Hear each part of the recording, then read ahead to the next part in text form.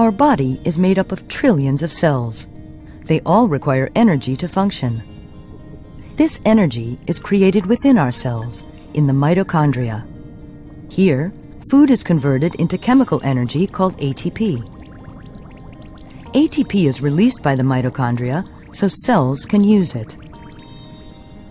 Mitochondria consist of two membranes, an outer membrane, separating it from the cytosol, and an inner membrane, surrounding the so-called matrix.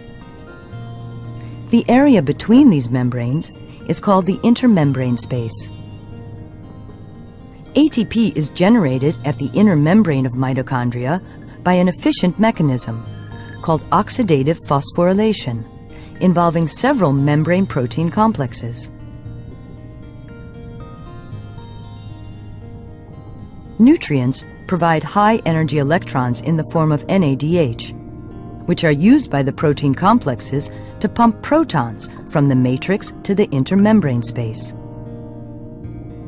This continuous pumping creates a proton gradient, where the positively charged protons are attracted to the more negative matrix. When the protons re-enter the matrix through the ATP synthase protein complex, they catalyze the production of ATP.